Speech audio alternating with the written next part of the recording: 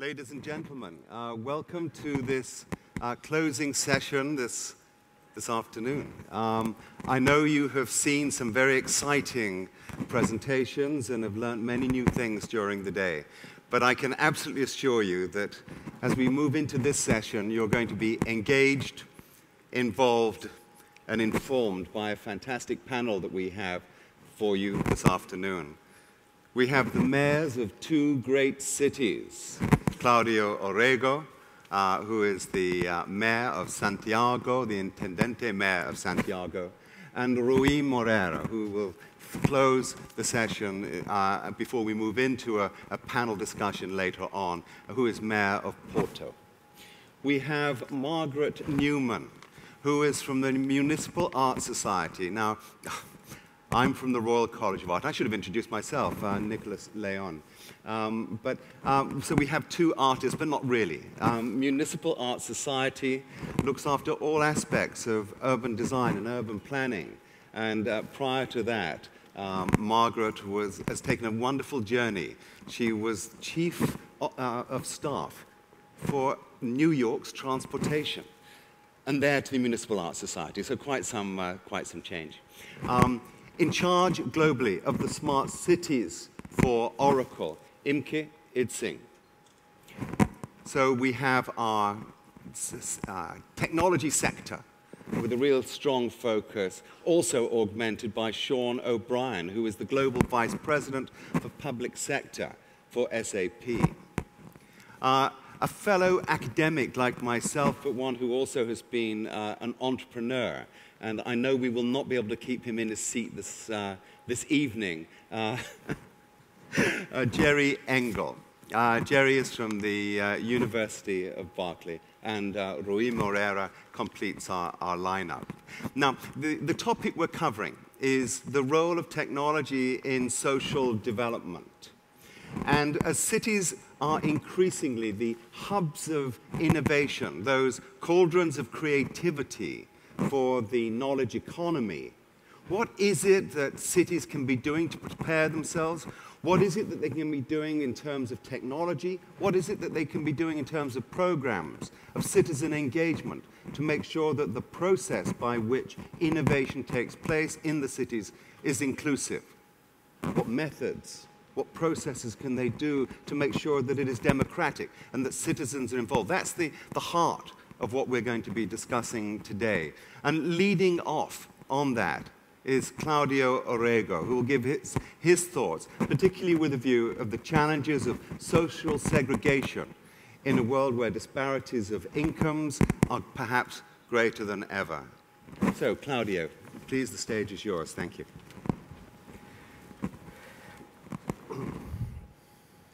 Well, good afternoon. Thank you very much for the invitation.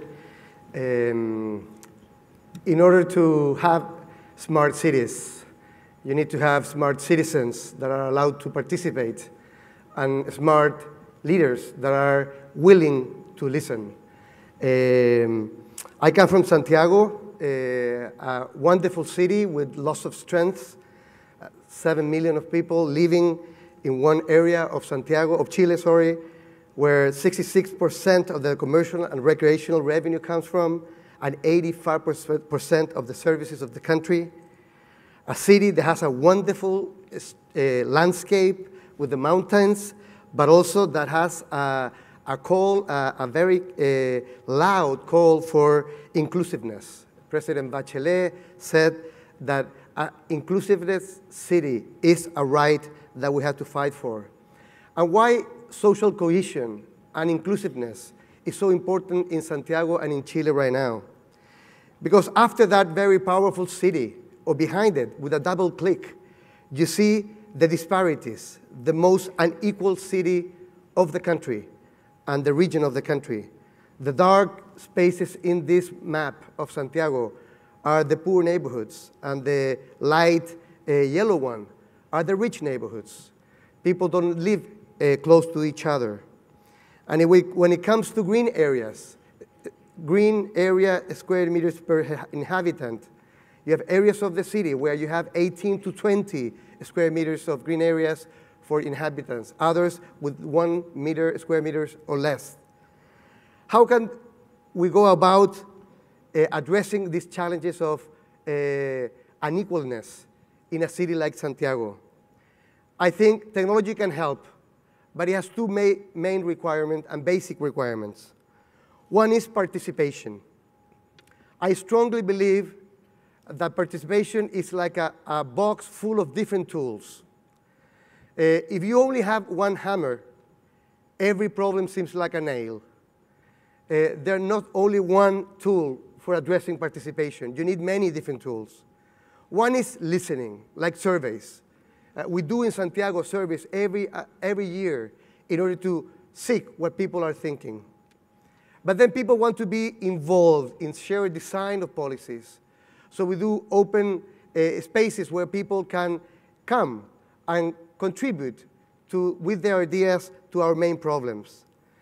People want their ideas to be implemented. That picture over there in the right-hand corner is the Mapocho River in between Santiago. And the idea is to have a bicycle tour in it, which is a citizen's idea that we're trying to implement.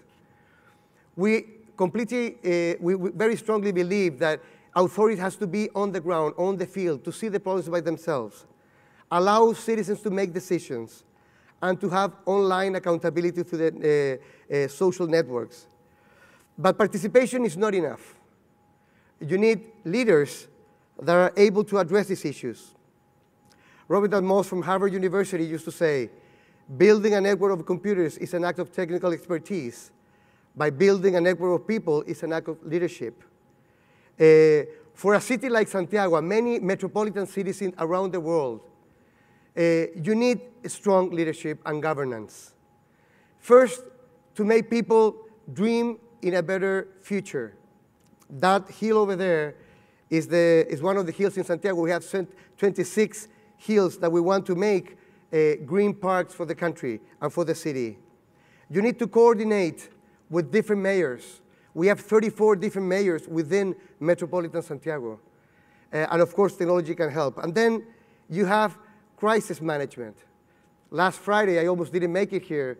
3 lines of the subway in Santiago stopped. And we have 500,000 people walking in the streets. You can have all the technology in the world, but if you want to lead a city, you need to live with that type of crisis.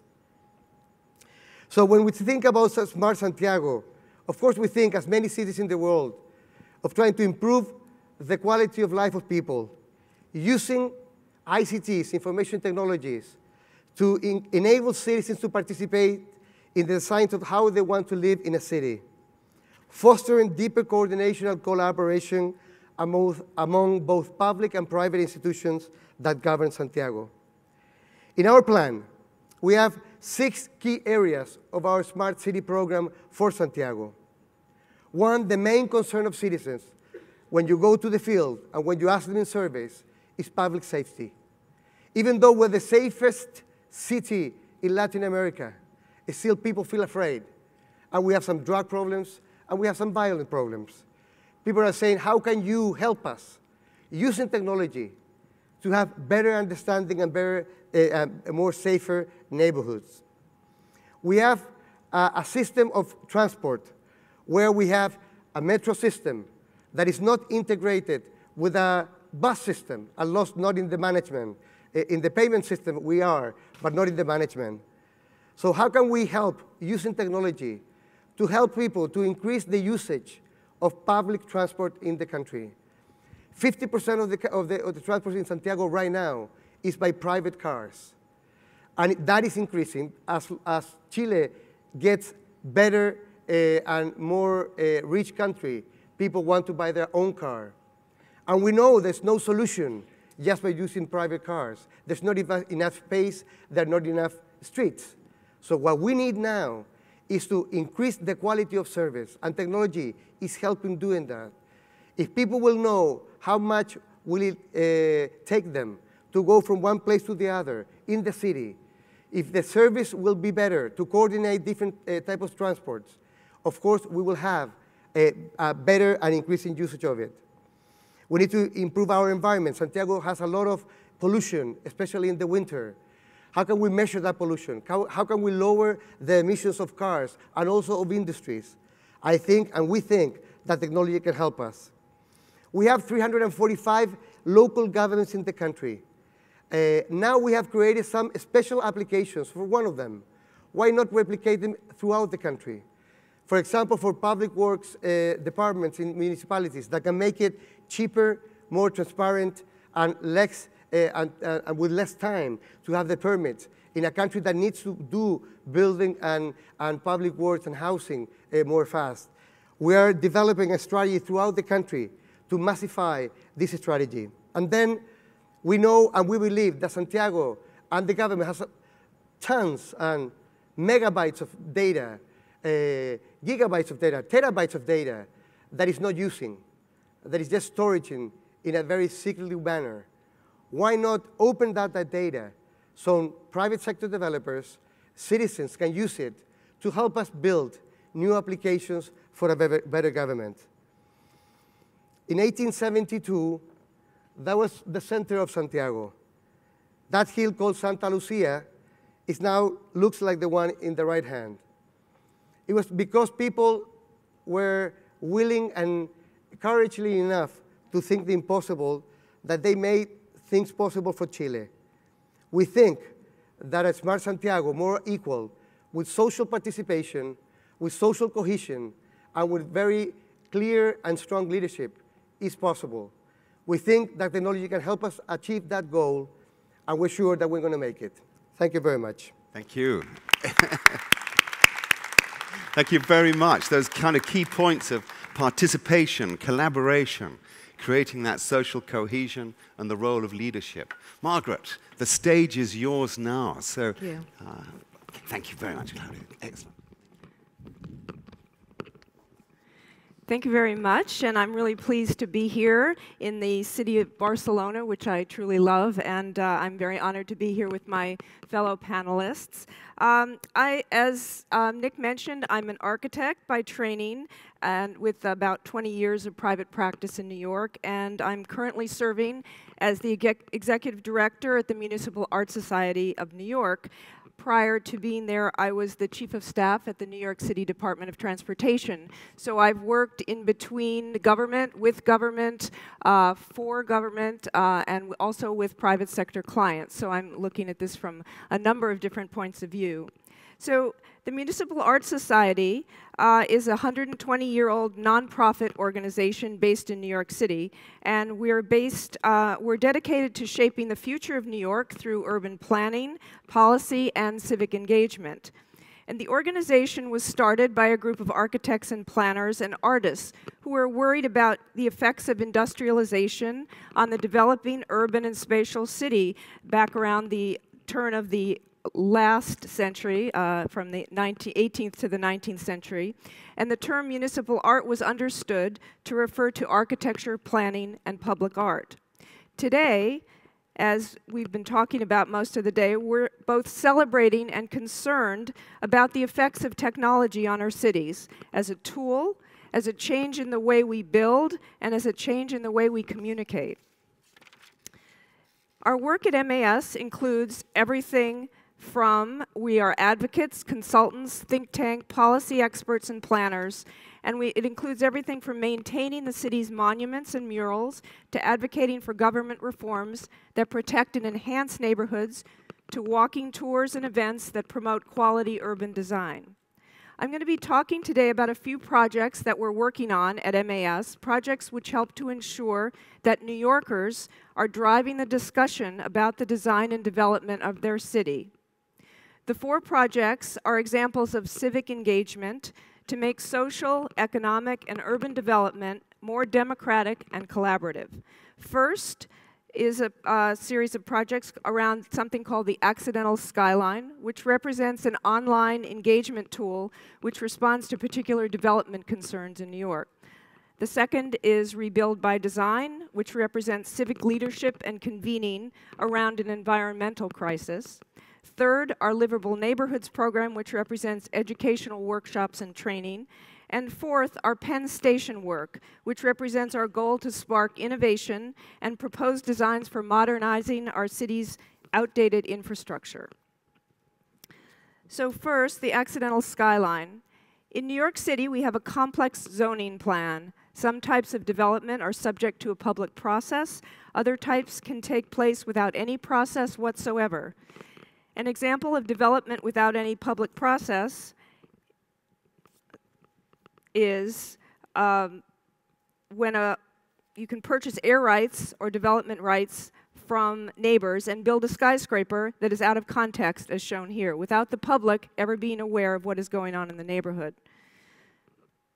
MAS launched an online tool that shows exactly where these rights are available for purchase, and the tool informs the public of potential development before a shovel hits the ground, empowering New Yorkers so that they are not taken by surprise by new development. The tool has also served as a call to action for our elected officials who have expressed an interest in closing the loophole in our zoning through legislation. And it's been very, very popular around New York, and I urge you all to go try it out. Another example of our work is on rebuild by design. In 2012, Hurricane Sandy ripped through the northeast coast of the U.S., causing extensive damage. It was the second most expensive natural disaster in U.S. history, costing the country approximately $700 million. The destruction from Sandy raised issues that were too big, too complex, and too interrelated for any one organization to fix.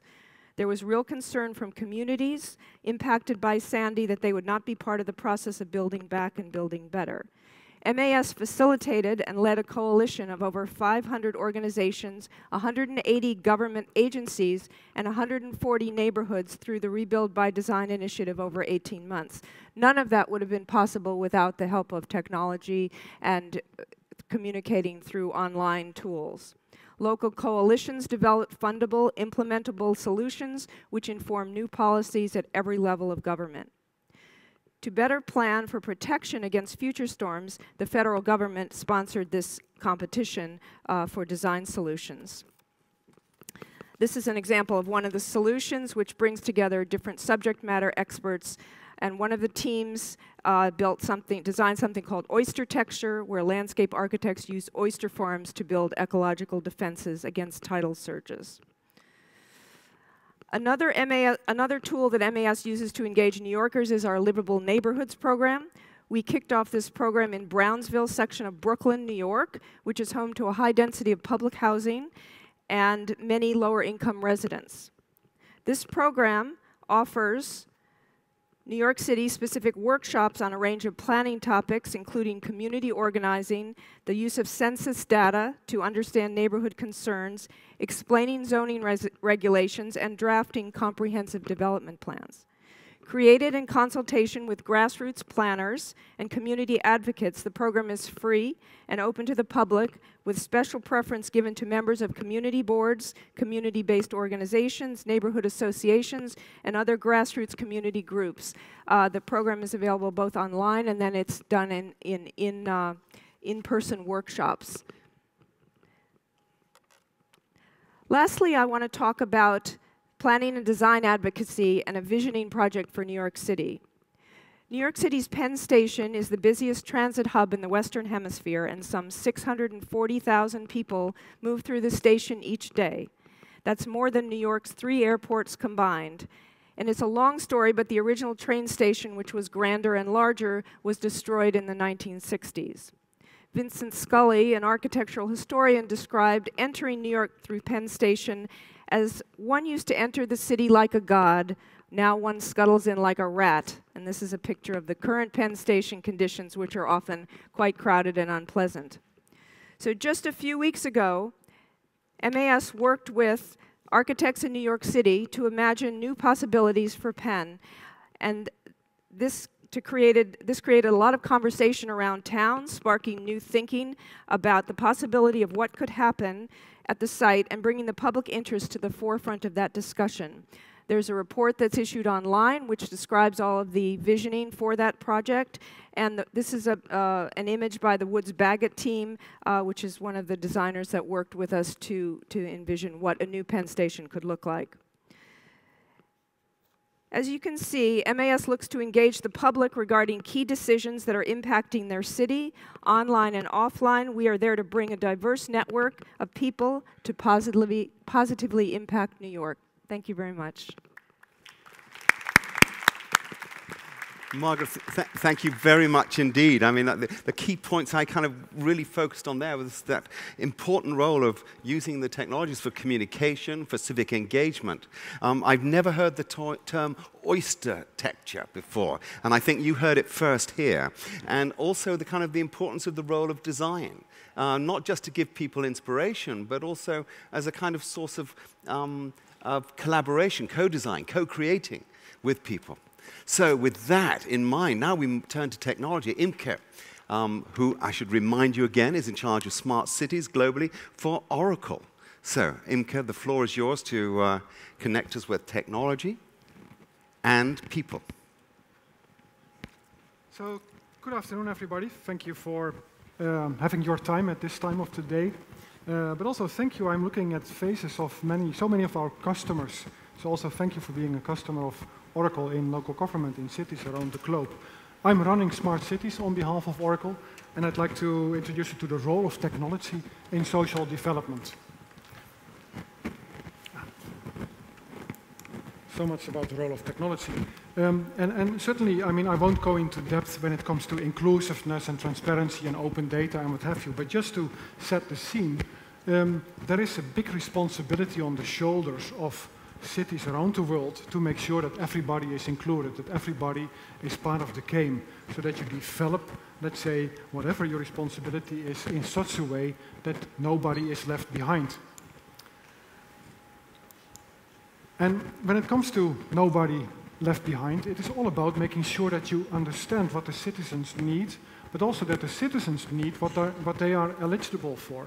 But also, it should be clear what the city is about, where the tax money is going. It should be transparent. It should be helping citizens to understand what the value is of what the city is bringing, but also what their rights are, what the responsibilities are on both sides of the equation. So you'd better be transparent, you be open, you make sure that bottom line numbers add up. And whether that is about fighting corruption, or whether that is about democracy, whether it's about making sure that we are all on an equal level playing field. Everybody has its own motivation, but transparency is quite key. And immediately, when it comes to transparency, I'm thinking about technology, about the tooling that makes transparency happen. And nowadays, with today's communication capabilities, we can do so. And I guess it's true in the Western world, there is just no way out anymore. We need to open up data. We need to open up data to deliver this transparency. But it's also fair to say that it only comes when it is available 24/7, when it is secure, when it is transparent. I mean, you can open up data, but if you're not able to kind of responsibly report on the use of that data, then you run into trouble. So there is an increase of responsibilities on the shoulders of cities. And the same would be true for crowdsourcing. I mean, everybody talks about crowdsourcing, and obviously during this conference, at the exhibition area, it's all about grasping the creativity of the crowd, making sure that everybody basically tunes into what is necessary to increase the quality of life. Also here, I see a big role of the cities themselves to facilitate, to help that dynamic process of the citizens. And citizens group themselves into new communities. They find each other in new peer-to-peer teams. People start to create a community to produce their own distributed energy. They use solar power and other renewable energies to basically become an energy production entity. So you see a shift from the from the city and the utilities into the citizens. The same is true for public safety or public transport for that matter. So you see new ways of finding solutions for day-to-day activities. And we no longer only look at the government or the local government or the city councils. No, you see citizens, communities take and pick up their own responsibility again. And what would it be nice if cities would support those initiatives? And this is what we see happening all over the world. So rather than just focusing on the internal operation of a city, trying to organize the city as an entity itself, we see that thanks to technology, things are opening up. The cities become more and more in a mode of collaboration, harmonizing processes, making sure that the data infrastructure is there. But we also now see cities reaching out to the public, reaching out to the citizens, the businesses, and of course the Internet of Things. And that leads to an enormous opportunity of ingestion of data, be it from sensors, be it from human beings. Lots of information that if you operate on it in a sensible way, you make the quality of life better for everybody, both internal to the operation and to the larger ecosystem of the city. But having said that, it does require that you interact, that you integrate, that you exchange. So it's not without reason that I'm saying getting to that next level of maturity does require a solid platform, a solid basis or backbone, if you will, on all these levels to make these things happen. And you better do it right, because otherwise, you set the expectations here, and if reality is there, then the whole idea about citizen engagement falls apart. And no surprise, we are in this business of providing those platforms. And just to talk to 3 use cases, think about a social city, cities that care about the people, that are able to reach out to the people that need social care. So what about using those same platform elements to reach out to the homes, to make sure that the caregivers are in contact, closed loop with the caretakers, that you measure what is happening, the sentiment, but also perhaps remotely through remote devices. What about education? When it comes to social development, why not make sure that people get access to the educational institutes, get access to the infrastructure, that you share your research information, that you open it up. And the same is true for healthy cities. And the list goes on, and I invite you to listen to more examples back at our booth. And it covers elements and discussions like public health, fighting poverty, but also revenue management, how to get more revenue into the city, how to make sure that citizens are more compliant, how to make sure that you can pay the sustainability of a city. And I found an interesting study of this is over 20 years ago, where you see this interaction between what is needed on the side of the city and what the citizens should provide, or vice versa, the expectations of the citizens and the businesses, and that what is necessary on the side of the city. And I tried to simplify that model by just picking 5 elements that make up new functional requirements. You need to make sure that you inform the public up to the moment that they feel responsible and are empowered to collaborate. And if you do the functional decomposition of what is needed to make that happen, I mean, you end up in particular areas that we can talk about in detail, but whether that's sentiment analysis, or whether that's just plain portals, or whether that's knowledge management, or whether that's location-based services, in the end, those are the building blocks that can help you as a city to become more in a better position to facilitate customer or citizen engagement. And we can talk about it along the lines of the elements that I position here. Just 3 examples from the real world. Transport for London sits on an enormous amount of data. Millions and millions of rows of data are ingested about everything that moves in the city. They provide a platform to distribute that data to the crowd, to the people that want to subscribe to that open data. So they provide the facilities, and it's the crowd, it's the citizens, it's the businesses that build on that data. Same is true for New York, with their transparent dashboarding, with their crowdsourced big apps contest, where they rely on a backbone that is built upon by the crowd. And final example, Singapore, they sit on the cadastral geographical information, a very solid backbone, but they allow the people to create extra layers of data, informal data, on top of that backbone. So again, in summary, cities, I guess, are there to provide the facilities, to entertain and to help the creativity of the crowd, of the businesses, and to make use of the Internet of Things in a much better way. Thank you for now.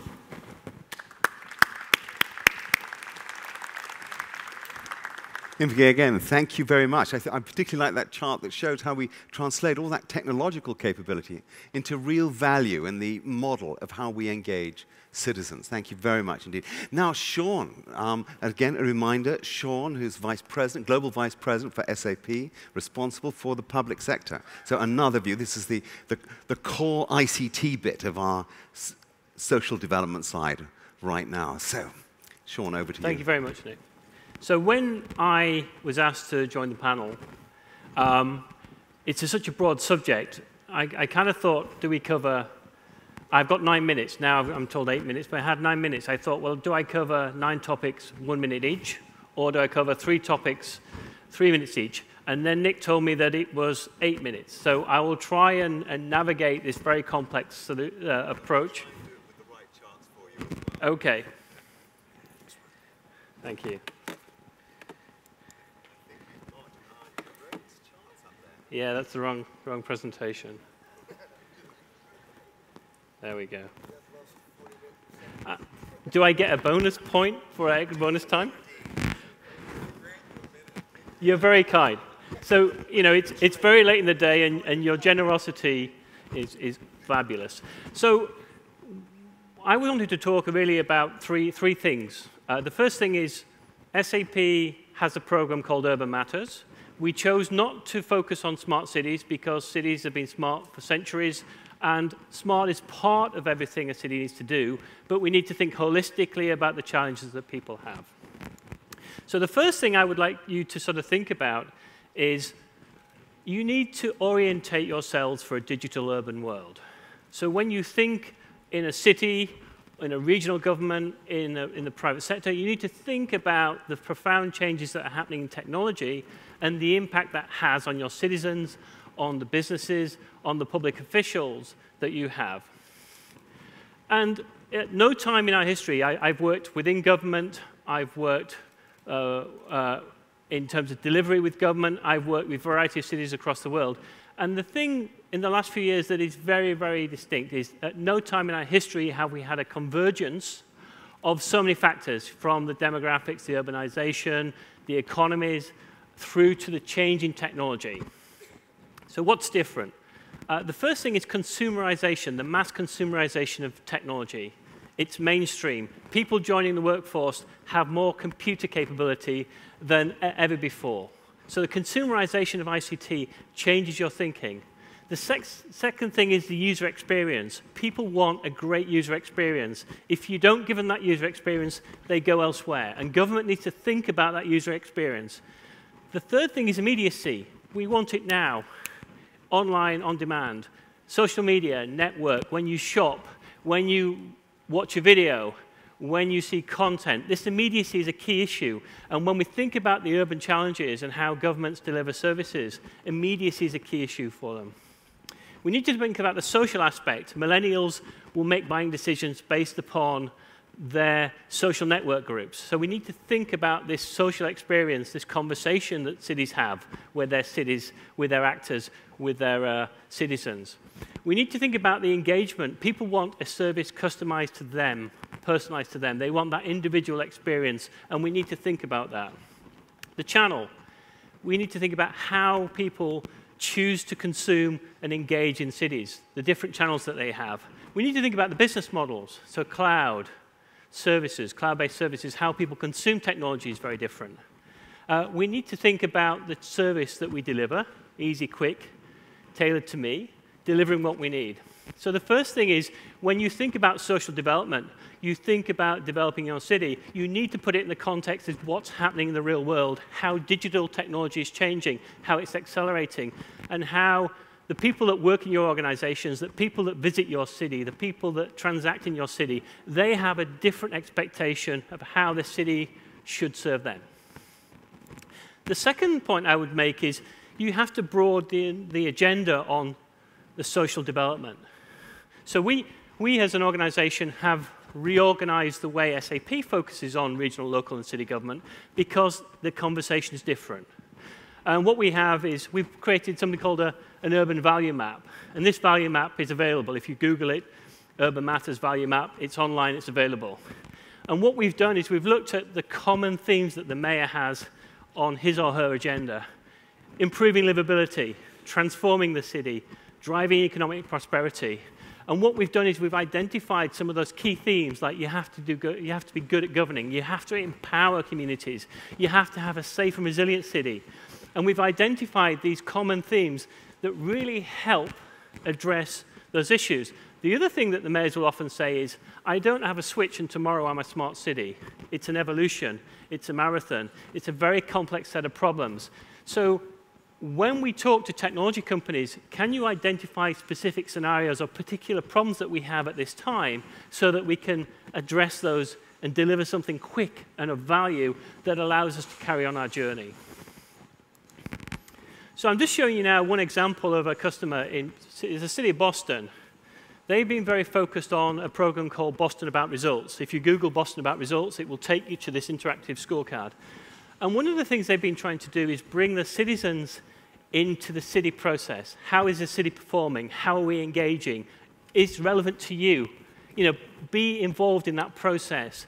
Be involved in how the city's performing. Let us know where you're headed and why you're headed there. And so this is a screenshot of an application that's been live for some time in Boston, where all the information on how the city's performing, how they're delivering value, is available at the touch of citizens' fingers. So they are bringing the reality of how you're performing, how you're not doing so well, to the citizens. And this is one important part of engagement. The third point I would sort of raise is technology is nothing, it is everything. So think about the technology value. When I deploy technology, what value does it bring? How does it deliver? So in Boston, we deployed technology to reduce crime by 55% in their problem properties. In Pune, we deployed mobile technology around their green spaces to improve the green spaces and sustainability of the city. In many parts of the world, in Buenos Aires, we provided technology to improve how they manage their infrastructure. In Puebla, we created technology with the mayor to deliver new services. So across the world, we have about 2,000 urban organizations we're working with. And often their problems are slightly different, their challenges are different, their focus is different. And they want someone who can focus particularly on that problem, but it always has to relate back to what's the outcome, what's the value. So just sort of 4 takeaways as I finish, hopefully on time, is leadership, strategy, and outcomes matter. So when you think about social development, think about that. Social engagement is a key aspect of that. How we, in Mexico, in Brazil, in India, we've been things around social sentiment. So what's the voice of the people? What are they thinking? How can we influence our policy making? New skills and tools, very important. We've worked with a lot of businesses like the Colombian Coffee Farmers Association or the Ghanaian Nut Cooperative, or lots of other small businesses. We're building skills for the Colombian coffee farmers so they don't have to go into the city, that they can get the best price for their coffee, they can focus on farming, is a really, really good way of social development, helping small businesses to have the right skills, the right tools, and government can play a role in that. And good governance. So when I talk to many cities in Latin America, in Asia, in Europe, in Africa, they say we have to do the basics really well. If we're not running our government institutions well, if we're not running the city well, how can we be expected to execute on our strategy? So thank you very much. I'm done. Excellent. Thank you very much. Thank you very much indeed. And I particularly love that chart, that ending chart. I think every technology company should see if they can license that from you, starting with the outcomes, focusing on social engagement, recognizing the importance of skills. And those are some of the themes I know we're going to cover with Jerome. Now, here comes Jerome. Jerome is not going to stand behind the podium, I know. He's going to march up and down this stage and engage you. From the University of Berkeley, or Berkeley, I should say. Berkeley Square in London, of course. Thank you so much. Hi, my name is Jerry Engel. I'm from the University of California, Berkeley. And I do want to welcome you to a great panel because we've been talking about using technology. And I've learned a lot, actually, sitting on the panel, thinking about how we'd use technology to be open, to be collaborative, to create equality, to create design, so we can participate in the creation of great cities. I know nothing about that. But I do know something about how to create cities that create value. Now, do we have my slides? Yes, these are my slides. Fantastic. So every city likes to have an image of itself. And this is a self-image of my town. And my town is actually Berkeley. And you wouldn't even find it on that map. It's in the far right-hand side. But why do I say this is my town? Because my town doesn't view itself as a city. It views itself as part of a region. And that region's name is tied to what it does well. The region's name is Silicon Valley. And you might look at this map and say it's a bunch of businesses. Or you could look at another self-image and say it's a bunch of leaders. So is your city the businesses in it, or is it the leaders? Of course, it's both. The key element of this is how we vision the ability to create value. I said I don't know anything about how to consume and use technology, but I do know how to work with entrepreneurs, because this is what I've done for all my professional life. And when we create cities that focus on entrepreneurship and innovation, we create these images, these maps. Well, this is a map of Barcelona and how it views itself relative to innovation. What would we see if we looked on that map? We would see the components of a knowledge economy. And I want to propose that these different components, whether you're in Barcelona or Tel Aviv, are made up of people and people on the go. Mobility. When I came back to my hotel in Tel Aviv the other day, this is the sign I saw on the wall, and that's what told me I was in a cluster of innovation, not the map with the entities on it, but a simple sign that told me, geeks welcome. And that said to me, in this town, being a geek or a knowledge worker is cool. And then I knew I was in a place that valued that kind of creativity. Well, at universities, like the place I'm from, Berkeley, we used to think innovation looked like this, or economic vitality. And we'd say cities were places that clustered around industries. And I want to suggest to you that that's no longer true, that cities are places that now cluster around a new point of view, which is an innovation view, and a way to use mobility and economic power of the individual's creativity to create new enterprises that disrupt the incumbents. In other words, disrupt those that occupy the space that provides us the goods and services. Why do we want to disrupt them? Because their business is to do today what they did yesterday, and to do it the best way possible. And the entrepreneur's business is to bring you something new and edgy. And then the incumbents embrace that, maybe acquire that business and bring it to you in scale. So these are economies that focus on the knowledge or the university or the stakeholder, employing the entrepreneur to exploit that technology, getting the financing behind it, and the secret sauce is to get the major corporations, those people I called the incumbents. The secret sauce is they're really great partners. And to get them engaged, and then to support them with an entire ecosystem. And we can talk about economic ecosystems for more than 8 minutes. We're not going to do that now, except to say that economic ecosystems can have different shapes and different looks. They don't look the same, but what they do look similar in is the type of pace of change that they want to create. And they want to be on this steep part of the slope, the magic zone of innovation, where change, at a little bit at a time, is creating massive impacts in terms of user benefits. Everybody wants to be in that space, but everybody can't be there. Universities don't belong there. They're creating knowledge, which is a much harder, slower task. The entrepreneurs, the gazelles, the venture capitalists, they belong in that zone, and the major corporations need to help those entrepreneurs, venture capitalists, and innovators climb up the scale. So everybody wants to be in that zone, but not everybody can be there. I lived through these changes in Silicon Valley, where I saw this march of innovation, all these new industries emerge over the last 30 or 40 years. I've helped a lot of these businesses evolve just out of the benefit of being there. And what I learned is that the engine of change is the individual entrepreneur and the entrepreneurial team. And cities can be the force that make this ecosystem function, because they can create the kind of environment that supports the collaboration between those that have the money, those that have the technology, and those that have the capability and desire to put it to work. So in this new world, we have 5 types of behaviors. I won't take you through them now. I flash up a picture of the book. Go buy it. It costs too much. It'll tell you all about it. The outcome, I would tell you, though, is that when I came to Barcelona the first time, my friend Josep Piqué drew this chart for me. He said, Jerry, I want your help. And I said, what do you want my help with? He says, well, I want you to help us start a new economy here in Barcelona. And I said, well, you know how to do that. You're more successful here in Barcelona in creating successful businesses than we are in Silicon Valley.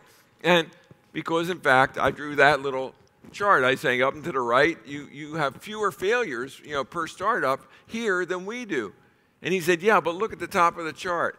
They peak out at 20 to 100 employees. He said, your ventures are much higher risk, much more failure, but they tend to have when they're successful, they'll have 1,000, 2,000, 10,000 employees. He says, so that's what we want to build here in Barcelona. I've been working with him for the last 5 to 7 years in building like a 22@, if you know that involvement, building opportunities for people to build businesses of scale. So the only final point I want to leave you with is that cities don't have to do this alone. They can do it in collaboration with other cities. So it's not like we used to take the regional view and say, okay, every city has to have everything.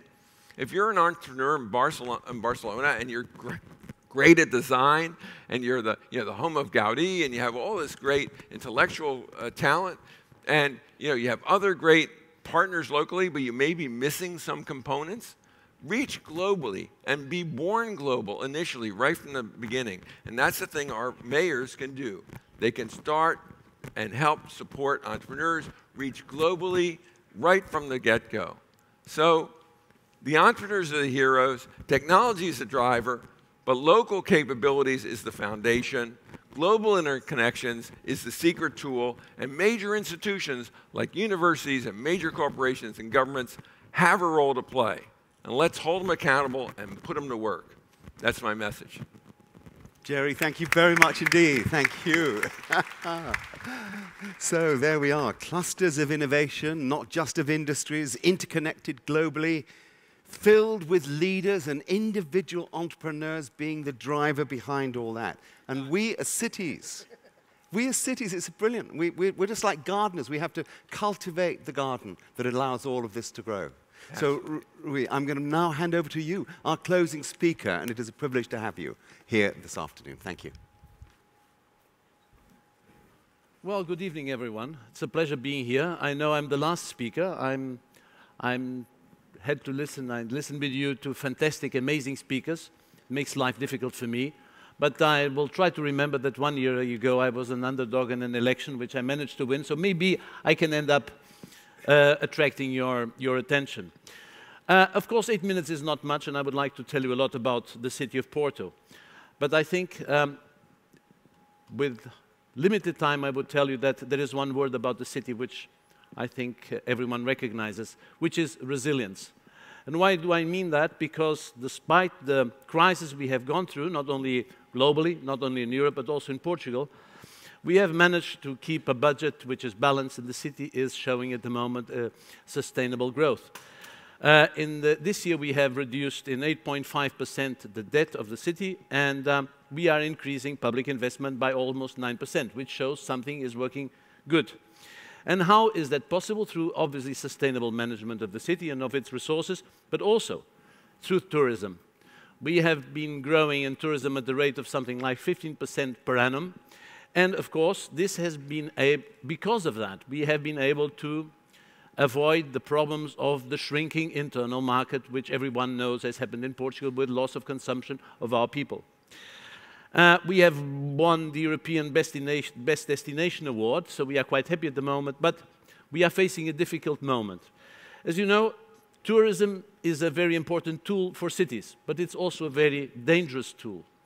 It is a very dangerous tool because if it's not managed properly, it leads to ghetto cities, it leads to gentrification of the cities with the local citizens being expelled. And at the end of the day, it's a sort of golden egg because you end up by killing the chicken because after a while, every tourist that will come will say, what difference does this city make from any other city? So the big thing we have been working on is how to develop the city, use the tourism, use the influx of investors which come to build hotels, to develop other tourist activities, and yet not lose the characteristic of the city, this charm of the city. But at the same time, being a tool, we use the tool for a certain purpose, and we have defined and we have decided what do we want, what do we exactly want, and we thought what we want is an inclusive city. Everyone wants an inclusive city, I guess, but more than that, we want a city that has to be comfortable and interesting for its citizens. And being comfortable and interesting for its citizens, it's certainly going to attract also interesting visitors, because that's obviously what we want. What we also thought is, what is the inherent tool we have? We have good weather, but we are not destination people look for because of the sun. There are other cities like Barcelona which are probably more attractive. We don't have as many the tourist attraction as Barcelona. What do we thought that we can bring together is culture. Why? Because first of all, Porto, being a very bourgeois city, has always been very cosmopolitan. It develops culture, it wants culture, the people want culture, that's what people want. It brings social cohesion, because culture is a little bit like going to a soccer match. You know, when we are watching something, we are all equal. We don't feel the social difference. It's very important. But also it's very important from the point of view of the tourists we want to attract. And of course, we have these resources with the architecture of Porto, with people like Caesar or Sotomoro, who many of you may have heard of. So this has been our idea, and at the same time we thought, how, if we talk about social cohesion, how can we do more without the help of central state? At the time when in all Europe our central states are investing less on the social welfare of its citizens, how can a city progress and go back to its roots? And what we thought is, we still have the same roots. The roots are society, the NGOs, the churches, all sorts, citizens, associations, all that. And that's what basically we have been trying to do, which is extremely difficult, and extremely different from what has been done before. But we can't stop with culture. We need, as said, when we think about interesting and comfortable cities, obviously we have to think about the future. What do we want from our cities?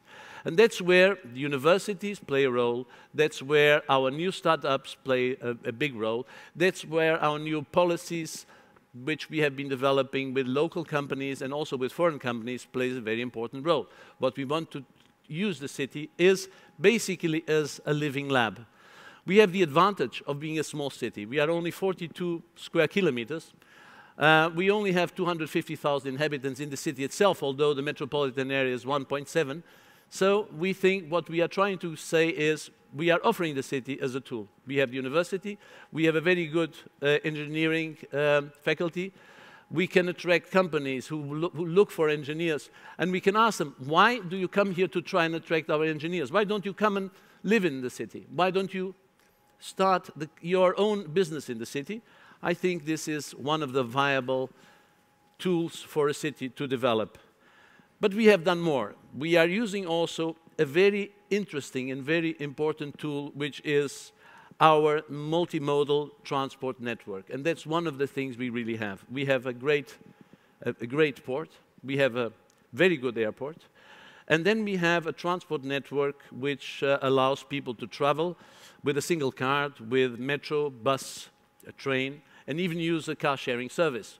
We are now also working on the bikes, which is one of the matters which probably will be discussed during these days. And we are trying to use all these resources to turn the city into a real economic ecosystem, which is obviously what we want from the cities in the future.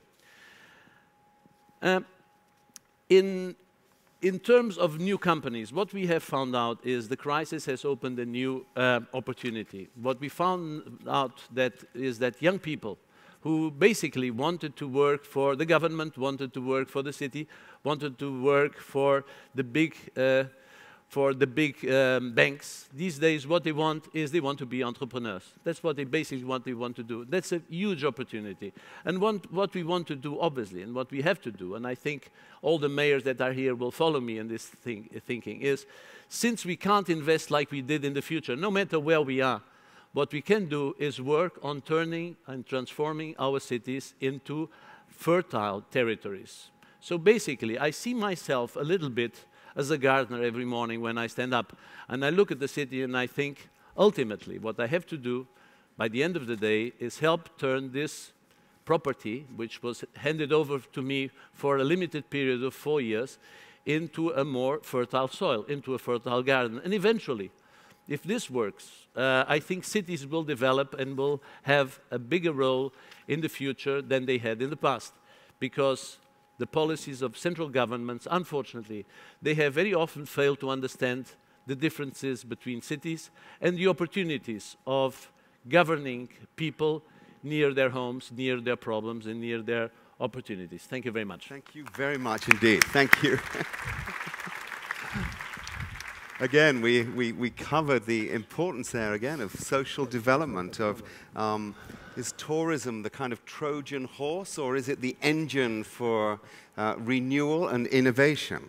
Is the role of the mayor to be the ultimate gardener, creating a fertile territory for entrepreneurs to grow and innovation to flower in those cities?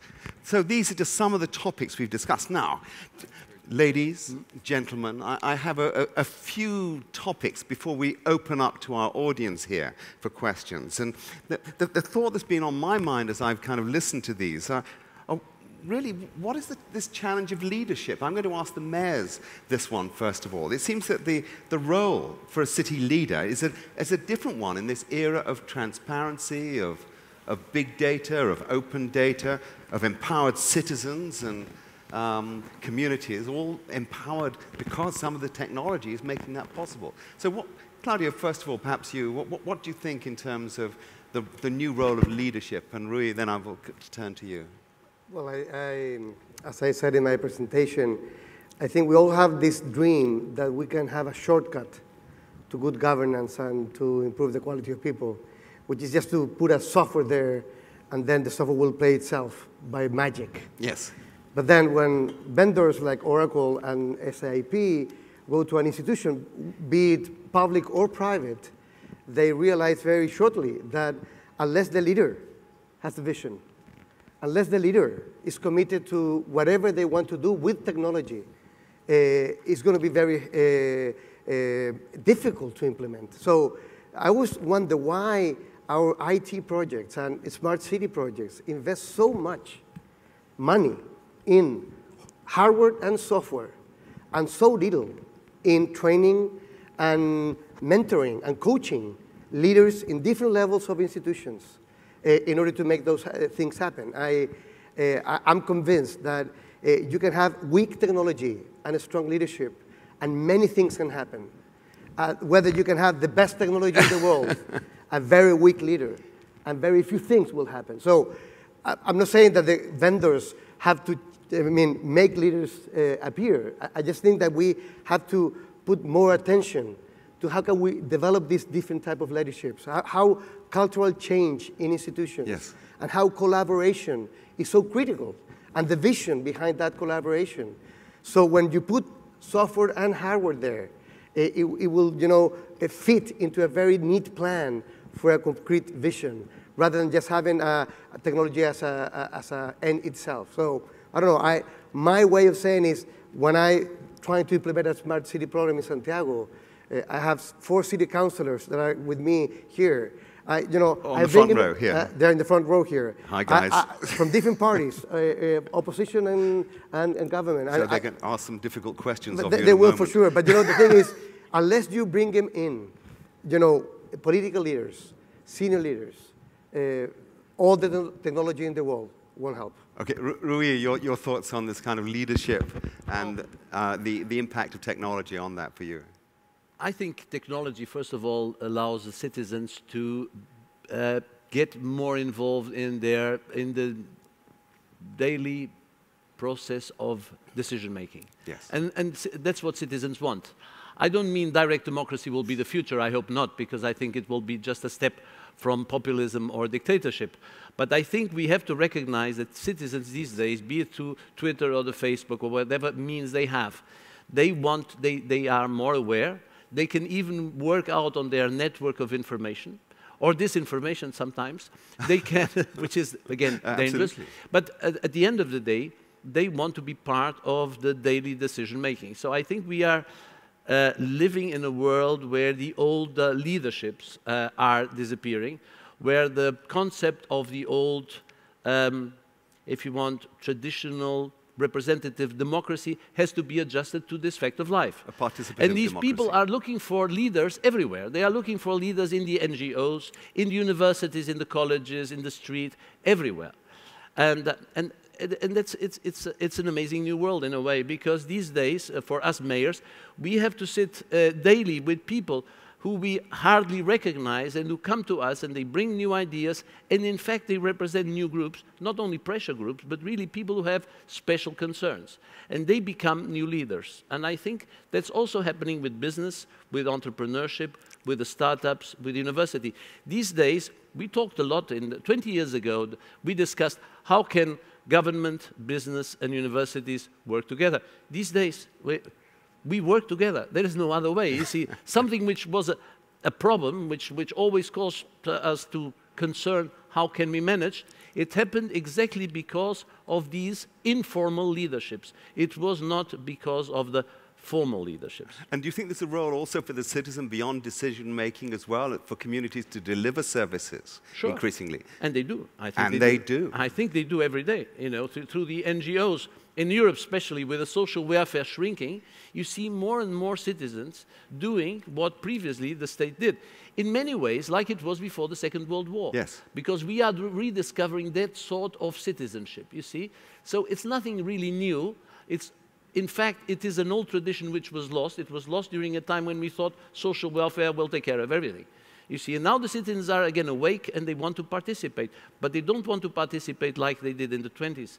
They want to be more active because they can interconnect. They don't need to connect through us, through the formal ways. They can interconnect in an informal way, and that's amazing. So we've got this new engine for service delivery as well as for decision-making. Now, guys, from the technology side, I'm going to ask you both to reflect on this. It does seem that the last decade has brought so many technological changes from social media, big data, mobile everything, Internet of Things, smart sensors on everything, that it's quite hard for cities, it's quite hard for enterprises, even the most sophisticated, to digest all of that. What do you think that we can do to help the cities digest these types of technology so that you get not just smart technology, but the kind of smart services that can enable them to create value from this? Yeah, happy to take this one. And I think I'm building on your comments. I mean, it is difficult, if you use your words, but we have so many brains around in the city. So it's all about collaboration and using the brains and the capacity, the creativity of the people and the businesses, the entrepreneurs out there. And I think that that is part of the answer. And I think when it comes to leadership, it's about delegating that portion of the ownership back to the citizens. And again, like you said, they are ready to go. It's a matter of providing the foundation and then let the creativity and the crowd, let the brains of the people do the job. They take the leadership if you give them the right to do so. It's a shift of responsibilities back to the society again. That we indeed forgot about over the last decades. Yeah. Thank you. And Sean, do you have any observations on that as well? Yeah, I mean, 2 or 3. I mean, I think the first thing is it's the third discussion. So just tracking Twitter here in the panel, you know, trying to find out what people are feeling, what they're talking about is something that we need to sort of think about in these kind of discussions. So I think the first thing is we talked about this immediacy. We talked about this relevance of discussion and topic. And I think that's an area that we need to think about. I mean, many of our customers, they focus on tangible outcomes. So in Pune, Municipality of Pune in India, they wanted to do a tree census of all the green spaces in the city by tree, by type, and they couldn't do it on paper. So they went straight to mobile technology to take a picture of the tree. They put it into a real-time analysis so they could see all the green spaces, all the trees, they could improve their tree management. And we see lots of examples of that where relatively small pieces of innovation delivered very quickly, but changing the way technology delivers value to those organizations. In Buenos Aires, an interesting project when I met the sort of city mayor Macri, they used to get 100,000 calls around problem with the infrastructure in the city, and they would resolve very few of them. They put in new technology to improve that, and now they have 250,000 calls, and they resolve 80+% of them. And now they're looking at how you connect up sensors and real-time data, so when they have flooding, they can reduce the flood, therefore the congestion in the city. So always thinking about some of the traditional ways of solving problems and some of the new technology, I think, are great examples. Okay. Now, just picking up on a couple of points of Jerome and also of Margaret, you know, in an era of austerity, when there is, you know, major issues of employment in our cities, and that we need to have real civic engagement on issues like that. Is it enough just to create things which are just around the entrepreneurial model? I'm picking up Jerry's comments here with very strong focus on entrepreneurship as being the driver, but I think you've been working on other kinds of projects here, Margaret. I think that you ask a really great question, one that I think is really very kind of relevant in what we're talking about in New York right now, which is that all of the technology and communication allows people to talk to each other. And you mentioned Twitter, and you know, we just did a conference in New York, and it reached several million people, and it was only 400 people at a conference. So we know the message can get out, and we know that we had a joke about the transportation planning in New York when I was working there, that New York City has 8.5 million residents, and it also has 8.5 million traffic engineers. So we would have people commenting all the time. So I think the conversation goes on. The fact, though, is that we all still live in a physical environment. Yes. We live in a spatial city, we live in a built city, and I think we haven't quite reconciled how to take care of that environment in a way, how to pay for it, how to plan it in a way that engages citizens in the way that it should. So I think we have a ways to go, and I think that, you know, the entrepreneurs are certainly building back parts of the city, and there's funding that's coming in there, but I think we have a long way, and I think mayors certainly provide incredible leadership, and that's where the innovation needs to be in planning our physical environments. So, Jerome, or Jerry, I should say. Jerry, is there a place for social entrepreneurship then in this model of drivers for innovation? Yeah, absolutely. And let me just say, a theme I'm hearing from across the panel is that innovation really comes from the edge. In other words, that there's only so much mayors can drive and control, that the citizenry is really the power force, that our technology providers are very interested in opening the communication channel to enable that. The innovation that you were using to monitor the activity level was not an innovation brought top down by a major corporation, but bottom up by some idea that guys had 6 years ago and now is omnipresent. My point is that you asked about social entrepreneurship, whether it's social or just strictly commercial, this is all happening on the edge and coming in and affecting us.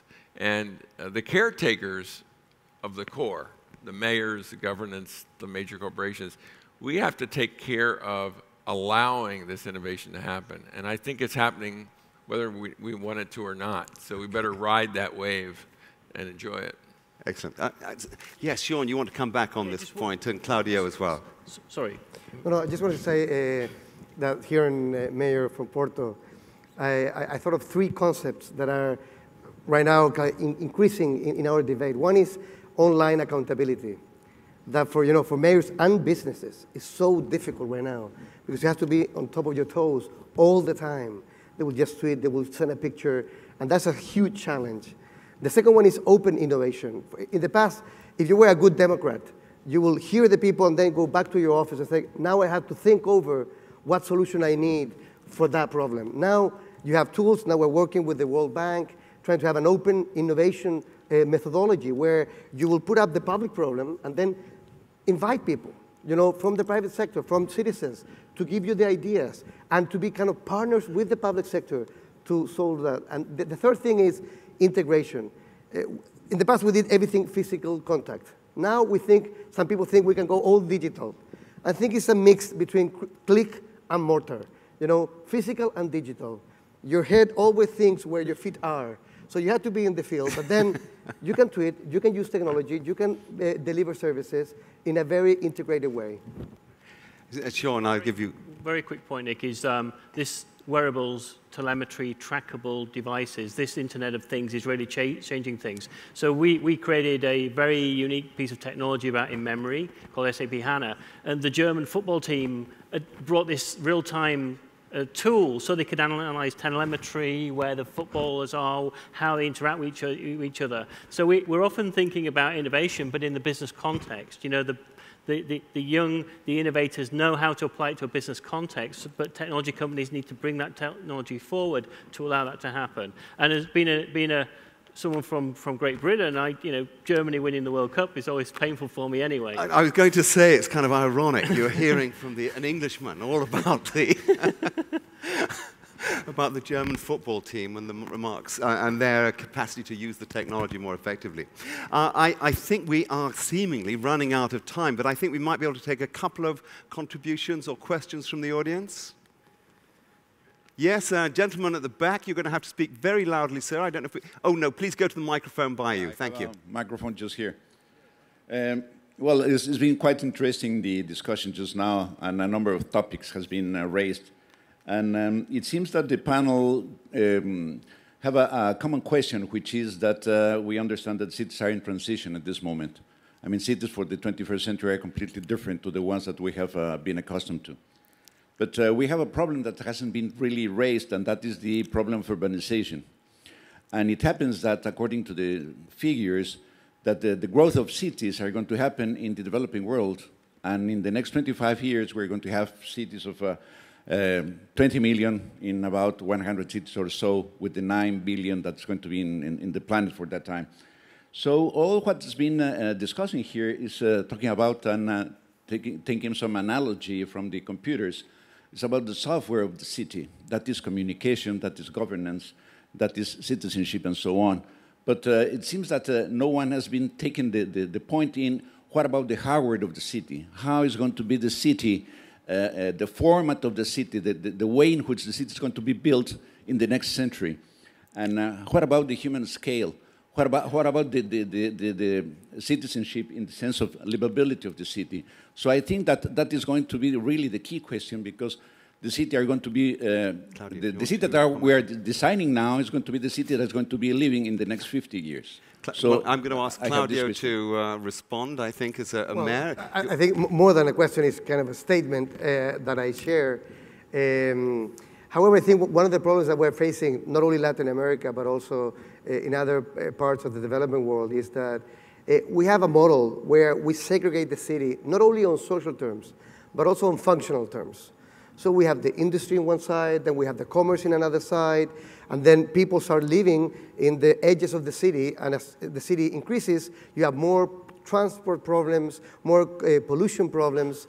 How can we think a new type of city in those places where things are more integrated, where you have commerce and living spaces, and also parks, and also I think we have to rethink the way we construct cities, because in the old way, in cities with 20 million people, I mean, not only is it going to be too expensive, but also it's going to be very difficult to have that human scale and good quality of life city, unless you are able to rethink it in a different way. That would be my thought. I don't have the clue. Okay. Is there another question here as well, sir? Yes, I just had one contribution and thought on the leadership question that you asked at first of the panel. My name is Macon Coles, and I'm on the Boulder City Council in Colorado, the United States. And it seems to me that the leadership that we need, and visionary leadership across the globe, is leadership that reflects the core values of the people. And this is why, actually, that so much of the interesting action in moving us towards sustainable cities, in reducing the metabolism of the cities so that the cities can provide people with what they need and a good life and the energy to drive our businesses and all of that it can be done without destroying the planet. This visionary leadership is found at the local level. And it is the cities that are the leaders with the innovators in the private enterprise and the federal labs and the universities and all of that. One of our biggest challenges at the level of the cities right now is to change some of the legal infrastructure and also some of the profit incentives, frankly, with the large corporations. They can be good partners, but as we see in the energy industry, the dominant corporations in producing energy are doing it in a way that's destroying the planet. So the responsibility that local leaders have is to try to break through some of these barriers, some of the legal infrastructure that is an impediment to our getting to a new type of a world where we use more renewable energy, where we use energy more efficiently, so that we'll have a planet that exists in a fine form for our grandchildren and our descendants. Well, thank you very much indeed for that contribution. I'm now going to draw this to a close. I'd like you to join me in thanking a panel which I think represents all of the different disciplines which are certainly going to be necessary to create the cities of the future. We have the technologists, we have the city leaders, we have the world of art and design, and we have the world of entrepreneurship. And to have a smart city clearly needs a lot more than just smart infrastructure. It needs smart services, smart people, and the coming together of all of the elements that I think you see here on the stage. So thank you very much. It's been a privilege to be able to chair this panel this evening, and thank you, our audience, for staying with us through this afternoon. Thank you very much indeed.